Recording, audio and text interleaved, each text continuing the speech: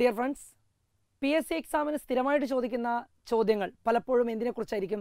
നമ്മുടെ സെല്ലിനെക്കുറിച്ച്, അതായത് ജീവന്റെ അടിസ്ഥാന ഘടകമായ സെല്ലിനെക്കുറിച്ച് അഥവാ കോശങ്ങളെക്കുറിച്ചായിരിക്കും. സോ അതുകൊണ്ട് തന്നെ നമുക്ക് എന്ത് ചെയ്യാം, ഈ ക്ലാസ്സിൽ നമുക്ക് വ്യക്തമായി പഠിക്കാം എന്താണ് നമ്മുടെ ജന്തുകോശത്തിൻ്റെ പ്രത്യേകതകൾ. ഓർത്തു വെക്കുക, ജന്തുകോശത്തിൻ്റെ പ്രത്യേകത എന്താണെന്ന് നമുക്ക് പഠിക്കാം. അതായത് ഭൂമിയിൽ ഒത്തിരി ജീവജാലങ്ങളുണ്ട്. ഭൂമിയിൽ ജീവജാലങ്ങൾ ആവിർഭവിച്ചത് സമുദ്രത്തിൻ്റെ അടിത്തട്ടിലാണെന്ന് നമ്മൾ വിശ്വസിക്കുന്നു. ഓർത്തു വെക്കുക, സമുദ്രത്തിൻ്റെ അടിത്തട്ടിൽ ആവിർഭവിച്ച ആ ജീവനുള്ള വസ്തുവിന് തുടർച്ചയായിട്ട് മാറ്റങ്ങൾ സംഭവിച്ചിട്ടാണ് നമ്മളിപ്പോൾ കാണുന്ന ഇത്രയും വ്യത്യസ്തങ്ങളായ ജീവജാലങ്ങൾ ഭൂമിയിൽ കാണപ്പെടുന്നത്. എനിവേ, എന്തായാലും ശരി, വ്യത്യസ്തങ്ങളായ ഒരുപാട് ജീവജാലങ്ങൾ ഭൂമിയിലുണ്ട്. ഇതിൽ ഭൂമിയിലുള്ള ഏതൊരു ജീവിയെ പരിശോധിച്ച് നോക്കിയാലും ജീവജാലങ്ങളൊക്കെ തന്നെ നിർമ്മിച്ചിരിക്കുന്നത്, അതായത് PSC എക്സാമിന് ഒരുപാട് തവണ ചോദിച്ചാൽ ഭൂമിയിലെ ജീവജാലങ്ങൾ നിർമ്മിച്ചിരിക്കുന്നത് പ്രധാനമായിട്ടും എന്തിനെ കൊണ്ടാണ്? കോശങ്ങളെ കൊണ്ടാണ്. നമുക്കറിയാം മക്കളെ, ഓർത്തു വെക്കുക, ഒരു ചുമര് നിർമ്മിച്ചിരിക്കുന്നത് എന്തിനെ കൊണ്ടാണ്? പ്രധാനമായിട്ടും കല്ലുകൾ അടുക്കി വെച്ചിട്ടാണ്, അല്ലെ? കല്ലുകൾ അടുക്കി വെച്ചിട്ടാണ് ചുമര് നിർമ്മിച്ചിരിക്കുന്നത്. അതായത് ചുമരിന്റെ അടിസ്ഥാന ഘടകം എന്താണ്? കല്ലുകളാണ്. അതേപോലെ തന്നെ ഭൂമിയിലുള്ള ഏതൊരു ജീവി നിർമ്മിച്ചിരിക്കുന്നത് എന്തിനെ കൊണ്ടാണ്? കോശങ്ങൾ അടുക്കി വെച്ചിട്ടാണ്. അതായത് നമുക്കിങ്ങനെ പഠിക്കാം, ജീവനുള്ള വസ്തുവിന്റെ ഘടനാപരവും ധാർമ്മികപരവുമായ അടിസ്ഥാന ഘടകമാണെന്ത്? കോശങ്ങൾ. ഓർത്തു വെക്കുക, ജീവജാലങ്ങൾ നിർമ്മിച്ചിരിക്കുന്നത് എന്തിനെ കൊണ്ടാണ്? കോശങ്ങളെ കൊണ്ടാണ്. അതുകൊണ്ട് നമ്മൾ പഠിക്കുന്നു, ജീവനുള്ള വസ്തുവിന്റെ ഘടനാപരവും ധാർമ്മികപരവുമായ അടിസ്ഥാന ഘടകമാണ് കോശങ്ങൾ. അത്തരത്തിലുള്ള ഒരു ജന്തുകോശത്തെ നമുക്ക് ഒന്ന് കാണാം. ഓർത്തു വെക്കുക മക്കളെ, ഇതാണ് എന്ത്? ജന്തുകോശം. ജന്തുകോശത്തിന്റെ പ്രത്യേകത, ഏതൊരു ജന്തുകോശത്തിനും എന്ത് കാണപ്പെടുന്നു? വ്യക്തമായ ഒരു ബൗണ്ടറി കാണപ്പെടുന്നു. ഇത് നിങ്ങൾക്ക് കാണാൻ പറ്റും, ഒരു ബൗണ്ടറി അഥവാ ആവരണപ്പാളി. നമ്മുടെ ക്ലാസ് റൂമിന് എന്തുണ്ട്? ഒരു ബൗണ്ടറി ഉണ്ട്. അതേപോലെ തന്നെ നമ്മുടെ ക്ലാസ് റൂം എന്തായി കണക്കാക്കുക? ഒരു കോശമായിട്ട് കണക്കാക്കുക. അങ്ങനെയാണെങ്കിൽ ക്ലാസ് റൂമിന്റെ ഈ ബൗണ്ടറിയെ നമ്മൾ വിളിക്കുന്ന പേരാണെന്ത്? ഓർത്തു വെക്കുക, കോശത്തിന്റെ ബൗണ്ടറി, ജന്തുകോശത്തിന്റെ ബൗണ്ടറിയാണ് കോശസ്തരം. ഓർത്തു വെക്കണേ, ജന്തുകോശത്തിന്റെ ബൗണ്ടറിയെ നമ്മൾ വിളിക്കുന്ന പേരാണെന്ത്? കോശസ്തരം എന്ന് വിളിക്കും. ഇനി സ്വാഭാവികമായിട്ടും തെറ്റിപ്പോകുന്നൊരു കാര്യങ്ങളുണ്ട്, എല്ലാവരും ചിന്തിക്കുന്ന ഒരു കാര്യങ്ങൾ. ഓർത്തു വെക്കുക, അപ്പൊ കോശഭിത്തി എന്താണെന്നായിരിക്കും. ഓർത്തു വെക്കുക, മറക്കരുത് മക്കളെ, ജന്തുകോശങ്ങളുടെ ആവരണപ്പാളിയെ നമ്മൾ വിളിക്കുന്ന പേരാണെന്ത്? കോശസ്തരം. എന്നാൽ നിങ്ങൾക്ക് എന്ത് കാണാം? ഒരു സസ്യകോശം കാണാൻ കഴിയുന്നു. ഇതൊരു സസ്യകോശമാണ്. ഈ സസ്യകോശത്തിന്റെ ആവരണപ്പാളിയുടെ പ്രത്യേകം നിങ്ങൾ നോക്ക്, ഏറ്റവും പുറമെ നിങ്ങൾക്ക് കാണാൻ കഴിയും നല്ല കട്ടി കൂടിയ ഒരു ഭിത്തി. ഈ കട്ടി കൂടിയ ഭിത്തിയെ നോക്ക്, അതായത് ഈ കട്ടി കൂടിയ ഭിത്തിയെ നമ്മൾ വിളിക്കുന്ന പേരാണെന്ത്? ഇതിനെയാണ് നമ്മൾ എന്ത് വിളിക്കുക? കോശഭിത്തി എന്ന് വിളിക്കുക. എന്ത് വിളിക്കുന്നു? കോശഭിത്തി. അപ്പൊ കോശഭിത്തി കാണുന്നത് ആർക്കാണ്? സസ്യകോശങ്ങളിലാണ്. സസ്യകോശങ്ങളിലാണ് എന്തുള്ളത്? കോശഭിത്തി. സസ്യകോശങ്ങളുടെ ഏറ്റവും പുറമെയുള്ള ആവരണപ്പാളി അതെങ്ങനെ കാണപ്പെടുന്നു? കട്ടി കൂടുതലായി കാണപ്പെടുന്നു. ഈ കട്ടി കൂടിയ ആവരണപ്പാളിയെ നമ്മൾ വിളിക്കുന്ന പേരാണെന്ത്? കോശഭിത്തി എന്ന് വിളിക്കും. എന്നാൽ ജന്തുകോശത്തിന്റെ ആവരണപ്പാളിയാണ് കോശസ്തരം. ഇനി ഒരു കാര്യം കൂടെ ഇവിടെ കമ്പയർ ചെയ്ത് പഠിക്കുക. ഓർത്തു വെക്ക മക്കളെ, കോശഭിത്തിക്ക് ഇത്രയും കട്ടി കൂടാനുള്ള കാരണം മറക്കരുത്. സസ്യകോശങ്ങളെ കുറിച്ച് നമ്മൾ ഡീപ്പായിട്ട് പിന്നീട് പഠിക്കും. എനിവേ, ഇവിടെ ഒരു കമ്പാരിറ്റീവ് സ്റ്റഡി നമുക്ക് ഇവിടെ നടത്താം. ഈ കോശഭിത്തി നിർമ്മിച്ചിരിക്കുന്നത് എന്തിനെ കൊണ്ടാണ്? മറക്കരുത് മക്കളെ, PSC ചോദിച്ചാണ് സെല്ലുലോസ് എന്ന പദാർത്ഥം. ഓർത്തു വെക്കണേ, സെല്ലുലോസ് എന്ന പദാർത്ഥം അടിഞ്ഞുകൂടിയിട്ടാണ് കോശഭിത്തിക്ക് ഇത്രയും കട്ടി കൂടുതലായിട്ട് കാണപ്പെടുന്നത്. അതായത് കോശഭിത്തി നിർമ്മിച്ചിരിക്കുന്നത് സെല്ലുലോസിനെ കൊണ്ടാണ്. കോശഭിത്തി നിർമ്മിച്ചിരിക്കുന്നത് സെല്ലുലോസിനെ കൊണ്ട്. ഇനി നമ്മളിവിടെ പഠിച്ചു കോശസ്തരം. ജന്തുകോശത്തിന്റെ ആവരണപ്പാളിയെ നമ്മൾ എന്താ വിളിച്ചത്? കോശസ്തരം എന്നാണ് വിളിച്ചത്. ഈ കോശസ്തരം നിർമ്മിച്ചിരിക്കുന്നത് കൊഴുപ്പിനെ കൊണ്ടും അതേപോലെ തന്നെ എന്തിനെ കൊണ്ടും? മാംസ്യത്തെ കൊണ്ടുമാണ്. കൊഴുപ്പിനെ കൊണ്ടും മാംസ്യത്തെ കൊണ്ടും അഥവാ ലിപ്പിഡിനെ കൊണ്ടും പ്രോട്ടീനിനെ കൊണ്ടുമാണ് എന്ത് നിർമ്മിച്ചിരിക്കുന്നത്? കോശസ്തരം നിർമ്മിച്ചിരിക്കുന്നത്. ഓർത്തു വെക്കുക, ജന്തുകോശത്തെക്കുറിച്ചാണ് നമ്മൾ ഇപ്പോൾ ഡിസ്കസ് ചെയ്യുന്നത്. സസ്യകോശത്തെക്കുറിച്ച് ബോട്ടണിയുടെ ചാപ്റ്ററിൽ നമ്മൾ എന്ത് ചെയ്യും? ഡിസ്കസ് ചെയ്യും. ഓർത്തു വെക്കുക, ഇതാണ് ജന്തുകോശം. ഈ ജന്തുകോശത്തെ നമുക്ക് എന്ത് ചെയ്യാം? ഒന്ന് നന്നായിട്ട് ഇങ്ങോട്ടൊന്ന് ചിത്രീകരിക്കാം. ഇത് ഓർത്തു വെക്കുക, ഇതിനെയാണ് ജന്തുകോശം എന്ന് വിളിക്കുക. ഓർത്തു വെക്കുക, തൽക്കാലം നമുക്ക് എന്ത് ചെയ്യാം? ഇങ്ങനൊരു ചിത്രീകരണം നടത്താം. ഇത് ജന്തുകോശമാണ്. ജന്തുകോശത്തിന്റെ ആവരണപ്പാളിയാണ് കാണുന്നത്. ഈ ആവരണപ്പാളിയെ നമ്മൾ നേരത്തെ വിളിച്ച പേരാണെന്ത്? കോശസ്തരം എന്ന് വിളിച്ചു. കോശസ്തരം നിർമ്മിച്ചിരിക്കുന്നത് പ്രോട്ടീനെ കൊണ്ടും കൊഴുപ്പിനെ കൊണ്ടുമാണ്. അതായത് മാംസ്യത്തെ കൊണ്ടും കൊഴുപ്പിനെ കൊണ്ടുമാണ്. ഇനി കോശസ്തരത്തിനുള്ളിൽ നമുക്ക് ഈ വിശാലമായ ഒരു ഏരിയ കാണാം. ഈ മൊത്തം ഭാഗത്തെ അതായത് നമ്മുടെ ക്ലാസ് റൂമിനുള്ള മൊത്തം ഭാഗത്തെ നമ്മൾ വിളിക്കുന്ന പേരാണിത്. ഈ മൊത്തം ഭാഗത്തെ വിളിക്കുന്ന പേരാണ്, ഓർത്ത് വെക്കുക, ഇതിനെയാണ് നമ്മൾ എന്ത് വിളിക്കുക? പ്രോട്ടോപ്ലാസം എന്ന് വിളിക്കുക. എന്ത് വിളിക്കുന്നു? പ്രോട്ടോപ്ലാസം. ഓർത്ത് വെക്കണേ മക്കളെ, പ്രോട്ടോപ്ലാസം അഥവാ ജീവദ്രവ്യം എന്നാണ് അതിൻ്റെ മലയാളം. ആ മലയാള വേർഡും കൂടി ഓർത്തു വെക്കുക. സ്ഥിരമായിട്ട് PSC എക്സാമിന് ചോദിക്കുന്നത് കോശസ്തരത്തിനുള്ളിൽ കാണുന്ന മുഴുവൻ ഭാഗത്തെയും വിളിക്കുന്ന പേരെന്താണെന്ന് ചോദിക്കാറുണ്ട്. അതിൻ്റെ ഓപ്ഷനിൽ സ്വാഭാവികമായിട്ട് കാണാറുള്ളത് പ്രോട്ടോപ്ലാസം എന്നാണ്. ഇനി ഭാവിയിൽ എന്ത് കണ്ടേക്കാം? ജീവദ്രവ്യം എന്ന് കണ്ടേക്കാം. അതായത് പ്രോട്ടോപ്ലാസത്തിന്റെ മലയാളം എന്താണ്? ജീവദ്രവ്യമാണ്. കോശസ്തരത്തിനുള്ളിൽ കാണുന്ന മുഴുവൻ ഭാഗത്തെ വിളിച്ച പേര് പ്രോട്ടോപ്ലാസം എന്നാണ്. എന്നോർത്ത് വെക്കുക, ഈ പ്രോട്ടോപ്ലാസത്തിന്റെ ഏകദേശം സെൻട്രൽ ഭാഗത്തായിട്ട് നമുക്ക് കാണാൻ പറ്റും കോശത്തിന്റെ എല്ലാ പ്രവർത്തനങ്ങളെയും നിയന്ത്രിക്കുകയും ഏകോപിപ്പിക്കുകയും ചെയ്യുന്ന ഒരു സെൻട്രൽ പാർട്ട്. ഈ സെൻട്രൽ പാർട്ടിന് കോശസ്തരത്തിനുള്ളിൽ കാണുന്ന പ്രോട്ടോപ്ലാസം അഥവാ ജീവദ്രവ്യത്തിൽ കാണുന്ന കോശത്തിന്റെ എല്ലാ ഭാഗങ്ങളെയും നിയന്ത്രിക്കുകയും ഏകോപിപ്പിക്കുകയും ചെയ്യുന്ന ഭാഗമാണ് ഈ കാണുന്നത്. ഇതിനെ നമ്മൾ വിളിക്കുന്ന പേരാണെന്ത്? It is called. ഇതിനെയാണ് നമ്മൾ കോശത്തിന്റെ എല്ലാ പ്രവർത്തനങ്ങളെയും നിയന്ത്രിക്കുകയും ഏകോപിപ്പിക്കുകയും ചെയ്യുന്ന ഭാഗമാണ്. ഇതിനെ വിളിക്കുന്ന പേരാണെന്ത്? മർമ്മം എന്ന് വിളിക്കും. എന്ത് വിളിക്കുന്നു? മർമ്മം. അതായത് നമുക്ക് ഇവിടെ കാണാം. ഇതിനെയാണ് നമ്മൾ എന്ത് വിളിക്കുക? മർമ്മം എന്ന് വിളിക്കുക. ഓക്കെ, എന്തായാലും ശരി, ചിത്രത്തിൽ നോക്കുക. ഈ കോശത്തിന്റെ എല്ലാ പ്രവർത്തനങ്ങളെയും നിയന്ത്രിക്കുകയും ഏകോപിപ്പിക്കുകയും ചെയ്യുന്ന ഭാഗമാണ് മർമ്മം. ഇനി കോശത്തിന്റെ എല്ലാ പ്രവർത്തനങ്ങളെയും നിയന്ത്രിക്കുകയും ഏകോപിപ്പിക്കുകയും ചെയ്യുന്നത് കൊണ്ട് മർമ്മത്തെ നമ്മൾ വിളിക്കുന്ന മറ്റൊരു പേരാണെന്ത്? മർമ്മത്തെ വിളിക്കുന്ന മറ്റൊരു പേര് ഇറ്റ് ഈസ് കോൾഡ് കോശത്തിന്റെ തലച്ചോറ് എന്ന് വിളിക്കും. എന്ത് വിളിക്കുന്നു? കോശത്തിന്റെ തലച്ചോറ്. പ്രീവിയസ് ആയിട്ട് പലവട്ടം ചോദിച്ചാണ്. കോശത്തിന്റെ തലച്ചോറ് എന്ന് വിളിക്കുന്നത് എന്തിനെയാണ്? മർമ്മത്തെയാണ്. എന്തുകൊണ്ടായിരിക്കും അങ്ങനെ വിളിക്കുന്നത്? കാരണം കോശത്തിന്റെ എല്ലാ പ്രവർത്തനങ്ങളെയും നിയന്ത്രിക്കുകയും ഏകോപിപ്പിക്കുകയും ചെയ്യുന്ന ഭാഗമാണ് മർമ്മം. മക്കളെ ഓർത്തു വെക്കുക, ഈ മർമ്മം ഒഴികെയുള്ള ദ്രാവക ഭാഗത്തെ, ഇതാ ഈ കാണുന്ന ഭാഗത്തെ, ഇങ്ങനെയുള്ള ഭാഗം കാണുന്നില്ലേ? ഇവിടെയുള്ള ദ്രാവക ഭാഗത്തെ നമ്മൾ വിളിക്കുന്ന പേരാണെന്ത്? ഈ ദ്രാവകത്തെ വിളിക്കുന്ന പേരാണ് ഇറ്റ് ഈസ് കോൾഡ് കോശദ്രവ്യം എന്ന് വിളിക്കും. എന്ത് വിളിക്കുന്നു? കോശദ്രവ്യം. അപ്പൊ മർമ്മം ഒഴികെയുള്ള ദ്രാവക ഭാഗത്തെ വിളിച്ച പേരാണ് കോശദ്രവ്യം. ഇനി ഈ അടുത്ത കാലത്തായിട്ട് PSC എക്സാമിന് ഇങ്ങനെ ചോദിച്ചിട്ടുണ്ടായിരുന്നു, പ്രോട്ടോപ്ലാസം അഥവാ ജീവദ്രവ്യം എന്ന് പറഞ്ഞ ഭാഗം, അതായത് പ്രോട്ടോപ്ലാസം എന്ന് പറയുന്ന ഭാഗം മർമ്മവും എന്തും ചേർന്നതാണെന്ന്. ഓർത്ത് വെക്കുക, മർമ്മവും കോശദ്രവ്യവും ചേർന്ന ഭാഗത്തെ നമ്മൾ വിളിക്കുന്ന പേരാണെന്ത്? പ്രോട്ടോപ്ലാസം. അതായത് ഇതാണ് മർമ്മം, ഇതാണ് കോശദ്രവ്യം. ഇത് രണ്ടും ചേർന്ന ഭാഗമാണെന്ത്? പ്രോട്ടോപ്ലാസം എന്ന പേരിൽ അറിയപ്പെടുന്നത്. അഥവാ പച്ചമലയാളത്തിൽ എന്ത് വിളിക്കുന്നു? ജീവദ്രവ്യം എന്ന് വിളിക്കും. അപ്പോൾ ഒരു കാര്യം സെറ്റ് ചെയ്യുക, അതായത് നമ്മുടെ ക്ലാസ് ഒരു കോശമായിട്ട് കണക്കാക്കുക. അങ്ങനെയാണെങ്കിൽ ക്ലാസ്സിന്റെ ചുമരൻ വിളിച്ച പേരായിരുന്നു കോശസ്തരം. ചുമരനുള്ളിൽ കാണുന്ന മുഴുവൻ ഭാഗത്തെയും വിളിച്ച പേരാണ് പ്രോട്ടോപ്ലാസം. ആ പ്രോട്ടോപ്ലാസം നേരെ മധ്യഭാഗത്തായിട്ട് ആരുണ്ട്? കോശത്തിന്റെ എല്ലാ പ്രവർത്തനങ്ങളെയും നിയന്ത്രിക്കുകയും ഏകോപിപ്പിക്കുകയും ചെയ്യുന്ന മർമ്മം കാണപ്പെടുന്നു. മർമ്മം ഒഴികെയുള്ള ദ്രാവക ഭാഗമാണ് ഇത് കോശദ്രവ്യം. ഇനി മറക്കരുത് മക്കളെ, കോശദ്രവ്യവും മർമ്മവും ചേർന്ന ഭാഗത്തെ, ഇത് രണ്ടും ചേർന്ന ഭാഗത്തെ നമ്മൾ വിളിക്കുന്ന പേരാണെന്ത്?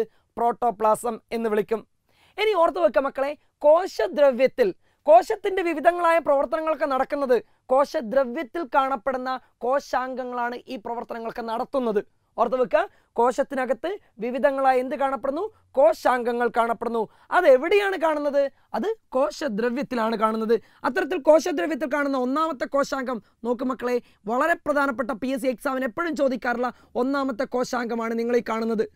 എന്താണ് ഈ കോശാംഗത്തിന്റെ പ്രത്യേകത? കോശത്തിലെടുത്ത് നോക്കിയാൽ നിങ്ങൾക്ക് കാണാൻ പറ്റും. ഇതിനെയാണ് നമ്മൾ ഇവിടെ വരച്ചിരിക്കുന്നത്. ഈ കോശാംഗത്തിന്റെ പ്രത്യേകത എന്താണ്? ഓർത്ത് വെക്കുക, ഈ കോശാംഗത്തെ നമ്മൾ വിളിക്കുന്ന പേര്, നമ്മൾ ഓടുന്നു, ചാടുന്നു, ഇരിക്കുന്നു, നടക്കുന്നു, എല്ലാത്തിനും നമ്മൾ എന്ത് ചെയ്യുന്നുണ്ടെങ്കിലും എന്തിനും നമുക്ക് എന്ത് വേണം? ഊർജം വേണം, അല്ലേ? ഈ ഊർജം നിർമ്മിക്കുന്നത് എവിടെ വെച്ചിട്ടാ?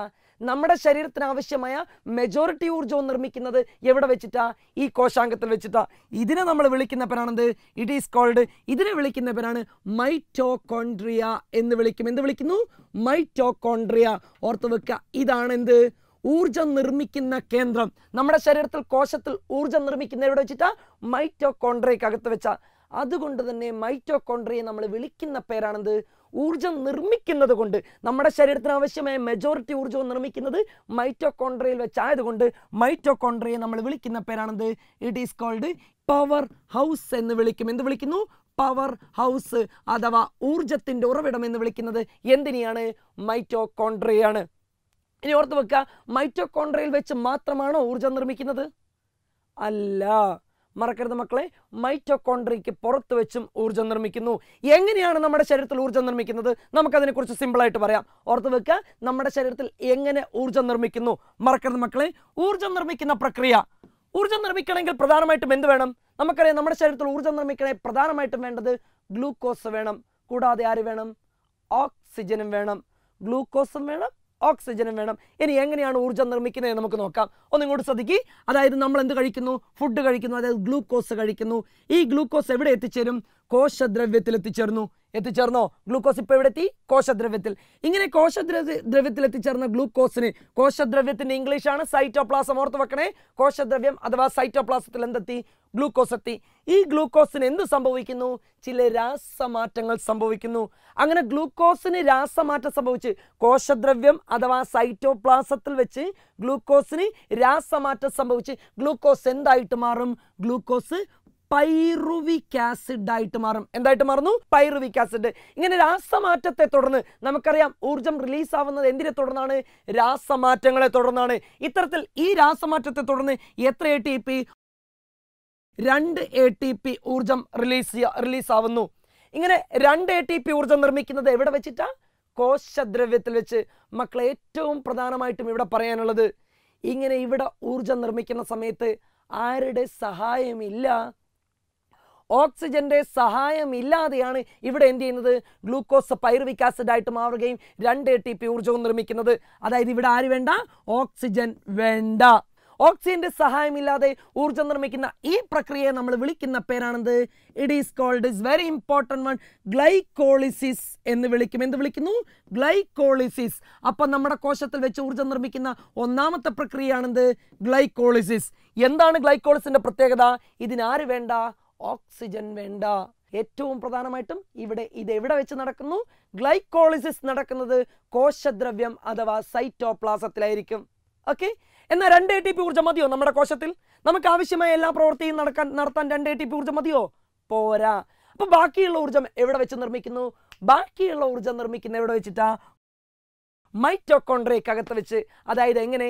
ഇപ്പം നിർമ്മിക്കപ്പെട്ട പൈറുവിക് ആസിഡ് നേരെ എന്തിനുള്ളിലേക്ക് പ്രവേശിക്കുന്നു? പൈറുവിക് ആസിഡ് മൈറ്റോകോൺഡ്രിയക്കകത്തേക്ക് പ്രവേശിക്കുന്നു. പൈറുവിക് ആസിഡ് മൈറ്റോകോൺഡ്രിയക്കകത്തേക്ക് പ്രവേശിക്കുകയും ആരുമായിട്ട്? ഓക്സിജനുമായിട്ട് തുടർച്ചയായ ചെയിൻ ഓഫ് കെമിക്കൽ റിയാക്ഷൻ എവിടെ വെച്ച് നടത്തുന്നു? മൈറ്റോകോൺഡ്രിയയിൽ വെച്ച് നടത്തുന്നു. അതിനെ തുടർന്ന്, അങ്ങനെ തുടർച്ചയായ രാസപ്രവർത്തനങ്ങളെ തുടർന്ന് ഏകദേശം 28 ATP ഊർജ്ജത്തോടൊപ്പം, എത്ര ATP? 28 ATP ഊർജ്ജത്തോടൊപ്പം എന്തിനെ? കാർബൺ ഡൈ ഓക്സൈഡിനെയും ജലത്തെയും ബൈ പ്രൊഡക്റ്റ് ആയിട്ട് നിർമ്മിക്കുന്നു. അപ്പോൾ ഉപോൽപ്പന്നങ്ങളായിട്ട് എന്തൊക്കെയാണ് ഉണ്ടാവുന്നത്? കാർബൺ ഡൈ ഓക്സൈഡും ജലവും. എത്ര ATP ഊർജ്ജമാണ് നിർമ്മിക്കുന്നത്? 28 ATP. ഇവിടെ എന്തൊക്കെയാണ് റിയാക്ട് ചെയ്യുന്നത്?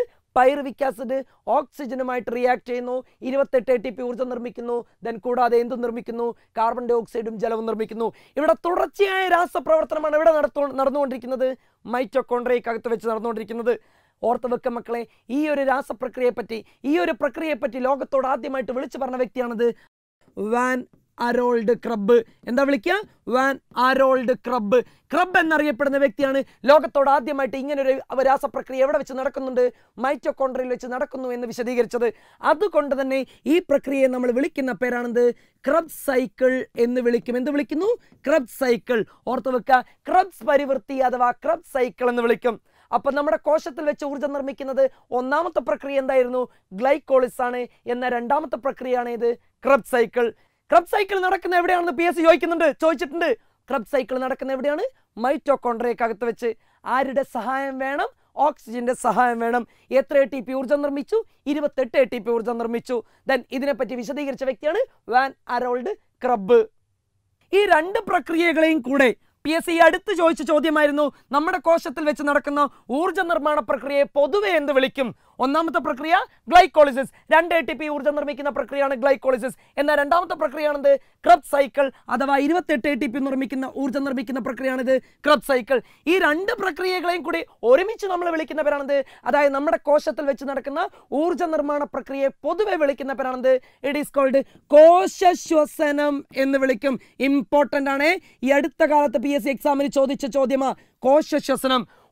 കോശത്തിൽ വെച്ച് നടക്കുന്ന ഊർജ്ജ നിർമ്മാണ പ്രക്രിയകളാണ് ഇതൊക്കെ? Glycolysis and Krebs cycle.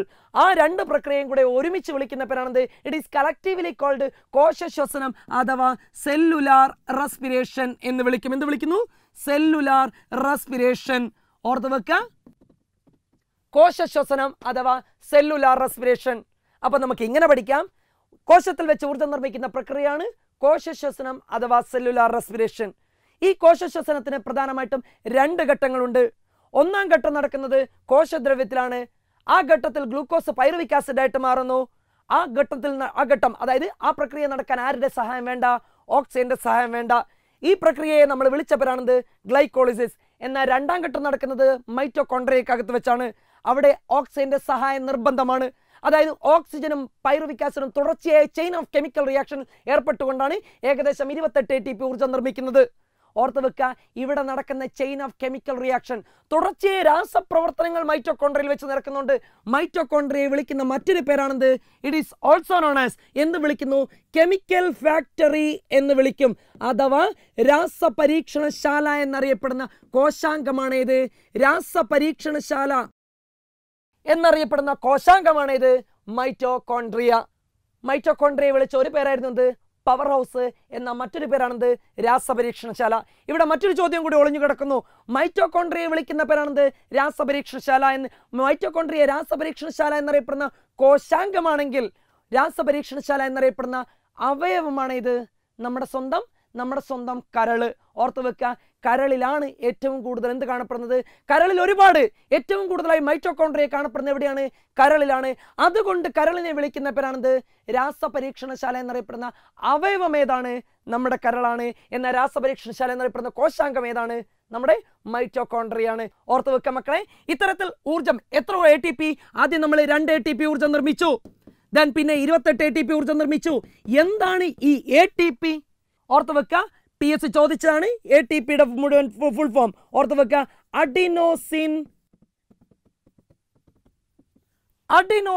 Triphosphate എന്നാണ് ATPയുടെ ഫുൾ ഫോം. ഓർത്ത് വെക്കുക, അതിലെ ഘടകങ്ങളാണെന്ത്?